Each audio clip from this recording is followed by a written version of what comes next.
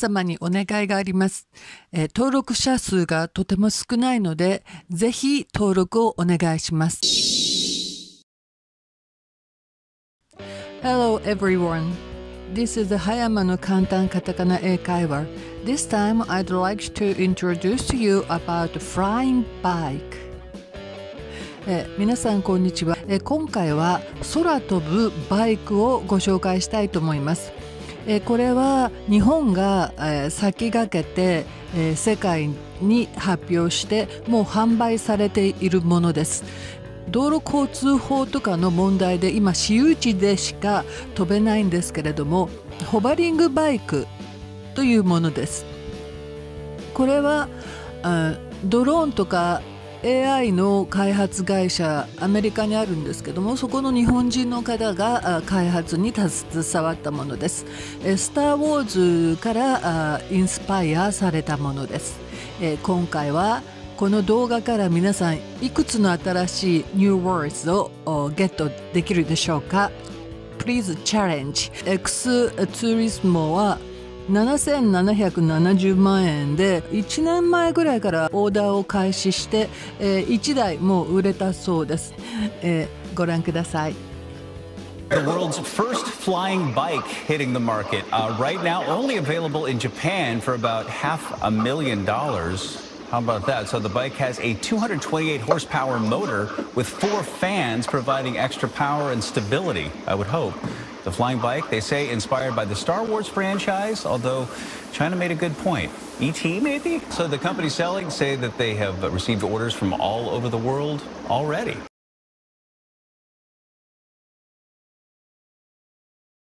イメージだともうだって俺のはい、だからこのヘルメット見て、これめちゃくちゃかっこいいの。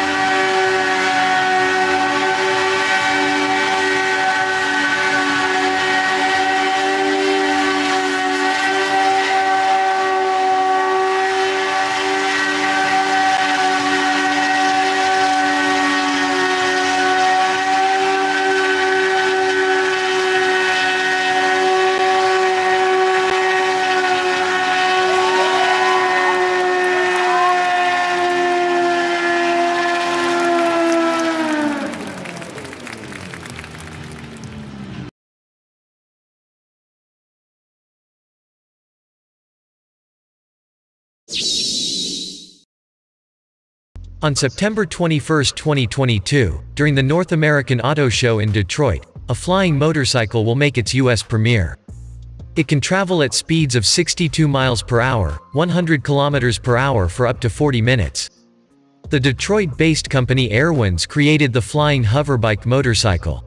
Drones and unmanned vehicles are produced in Delaware. The XTURISMO is now $777,000, but Airwinds claims it will create a less expensive model the next year and a fully electric version in 2025 that will cost just $50,000. Recently, Thad Scott, co-chair of the auto show, rode the hoverbike. He told Reuters, "I felt like I was truly 15 and I just got out of Star Wars and I went on their bike. It's incredible. That is thrilling. It is neither uncomfortable to take off or land, nor is it fierce. It was incredibly seamless, nothing broke, and I'm looking forward to the future." Shuhei Komatsu, CEO of Airwinds, has been a lifelong fan of the Star Wars franchise.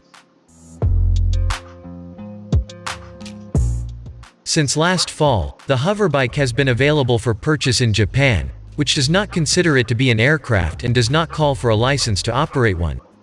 However, the XTURISMO is still only permitted to fly or hover on racetracks in Japan due to rigorous regulations for such machines.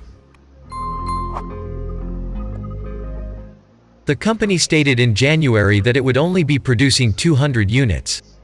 Currently, a 228-horsepower gas-powered Kawasaki motorbike engine propels a huge central two-rotor hoverbike. On the edges are also 4 smaller electric support rotors. Similar to a typical helicopter, the hoverbike is supported by 2 landing sites when it is at rest on the ground. The XTURISMO, which has been under development for the past 2 years, is roughly 12 feet long and weighs 660 pounds.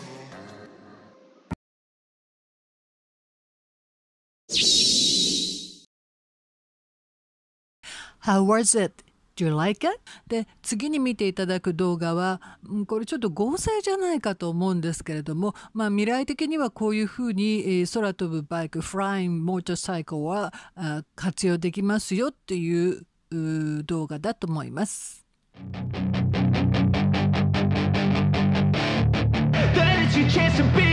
Hey kid, don't ever let them get inside your head.They'll tell you what to do in life instead of everything you know that you could get.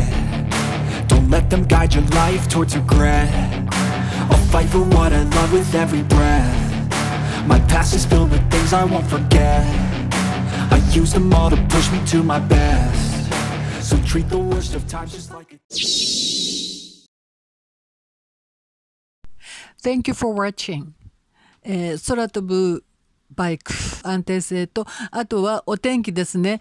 雨とか嵐とか台風とか雪の日にはどうなのかなって思ったりしますけれども、スター・ウォーズを彷彿させるものだと思います。チャンネル登録をよろしくお願いします。あとコメントもよろしくお願いします。Thank you for watching. I see you later.